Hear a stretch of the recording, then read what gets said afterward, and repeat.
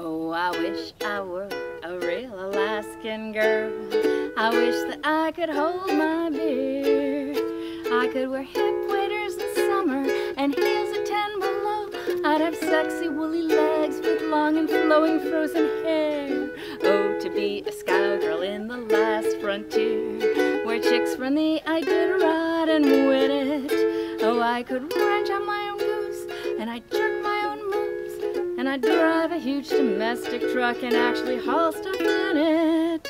A little less sugar, a little more spice, a whole lot of fire, and even more ice. From Kotzebue to KEtchikan, from dead horse to a two, Alaskan chicks can teach a city girl like me a thing or two.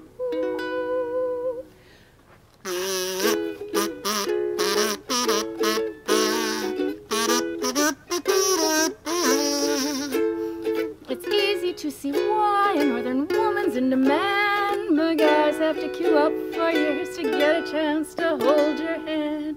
I'd find me some big burly bush pilot boy, I'd hook and reel him in and fiancé him. But if he ever double-crossed me or tried to do me wrong, I wouldn't hardly hesitate to skin, gut, and fillet him. I'd shoot more than a camera at the animals and such. I'd eat Rudolph for breakfast and Bullwinkle for lunch. Oh, Alaskan girls are fearsome and fearless by design. They kill mosquitoes with a look and mess with trusting terse minds. They're ruggedly handsome in their hay. They're wild and free and meant to be that way.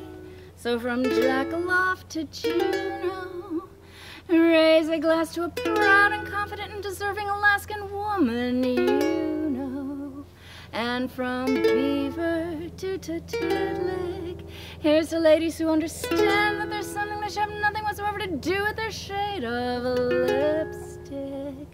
Oh, I wish I were a real Alaskan girl, but when it comes right down to it, for most of us, Los Anchorage is gonna have to do it.